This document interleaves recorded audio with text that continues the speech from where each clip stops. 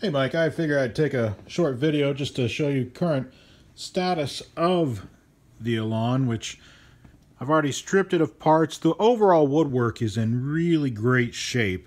It's definitely the finish work that is a problem, and the stain has definitely gotten into the wood, definitely on the Purple Heart and the maple, and to sand it, I think you'd lose the details for everything. And if you look really closely, the veneers on the headstock as they got rounded off, I don't know if that's really salvageable to ever get back to a natural wood instrument.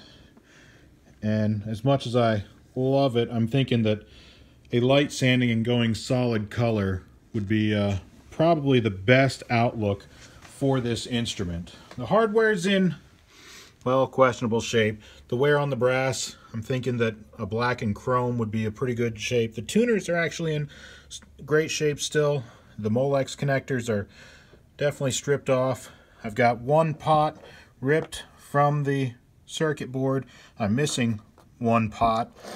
And, well, there's just been definitely a lot of hand acid has crushed the brass. So maybe chrome plating, a black and chrome theme would make this thing look pretty good once again.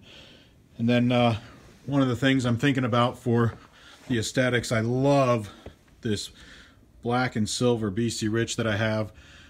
Something like a silver burst would be a really cool finish and a way to preserve and bring back some dignity to this Alembic. So hopefully this gives you an idea of overall condition. We can ballpark, and then we'll just go over costs and schedule and hopefully get this thing back to Alembic quality. Thanks, Micah.